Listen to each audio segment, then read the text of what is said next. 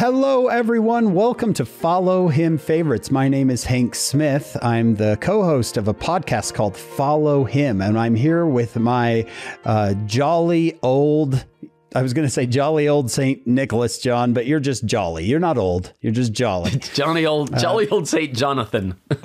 Jolly old St. Jonathan, who is here. And we are joined by our good friend and just incredible scholar, Dr. Brad Wilcox. Welcome, Brad. Great to be with you. Yep. Now, Follow Him Favorites is where each of us, John and I and our guest, we choose a small portion of the lesson to go through. You, John, Brad, you guys, I think you know this drill. The lesson this week is on the document, the living Christ. So you get to choose one portion from the living Christ to share as your Follow Him favorite. John, let's start with you. Oh, I like this beginning of, let's see, 1, 2, 3, 4, the fifth paragraph. He rose from the grave to become the first fruits of them that slept. And it always reminds me of, this is the ultimate, not just Christmas, but the resurrection.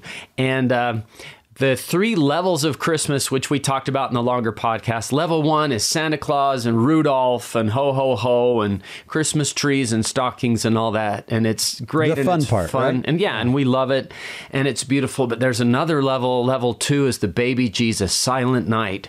The shepherds hearing the announcement and going to Bethlehem and everything. And we love that level as well. But we can't keep Christ in the manger.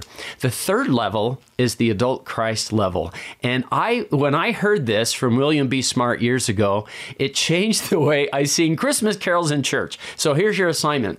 Next time you sing a Christmas carol in church, they're full of level 2 and level 3. We don't have any hymns in the hymn book about Santa Claus. That's level 1. But there are hymns that have level 2 and level 3. For example, Hark the Herald Angels Sing, Glory to the Newborn King. Okay, that's level 2, the baby Jesus. A peace on earth and mercy mild, God and sinners reconciled. Ooh, that's coming into the atonement of Jesus Christ. That's coming into level 3. And then when you sing, the later verse is, Hail the heaven-born Prince of Peace. That's level 2. Hail the Son of Righteousness, light and life to all he brings. Look at this part. Risen with healing in his wings, because he rose from the dead. And none of these levels would be there without the level 3 of Christmas. As you sing hymns this year, listen for the level 2 and level 3 as you're singing, and watch how all of these hymns would not even happen were it not for the level 3, that he rose from the grave to become the first fruits of them that slept. I love that. Well, this is a season of gift giving, and we've been giving gifts and receiving gifts. And so my favorite is right here at the end of, let's see, it says I think it's the third paragraph here.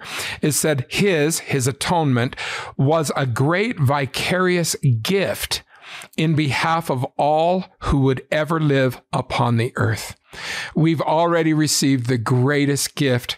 No wonder at the end of the document it says, God be thanked for the matchless gift of his divine Son.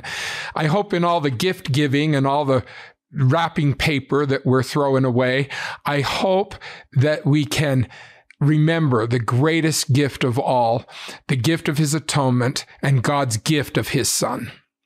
Brad, that is wonderful. And as I think, what can I give back to him? My Follow Him favorite is kind of in response to yours, you both. What can I do for him? And it says in the second paragraph, he went about doing good, yet was despised for it. And I think if the Savior were here and I would say, Lord, what can I do in response to your matchless gift that Brad talked about? I think he might say something like that. Go do good. Go about doing good. Even if you're despised for it, go about and do good. So maybe this Christmas season, it can be a renewal that 2022 is going to be a year of all of us going about doing good. And there's always a place, a time that you can help someone go out and do what he would do. Well, thank you both for joining us for Follow Him Favorites. Now, we hope that you, the listener, will come join us on our full podcast. You're going to love it. Make it part of your Christmas celebration this week. Come listen to our full podcast. But if not, that's okay. Join us next week for our next Follow Him Favorites.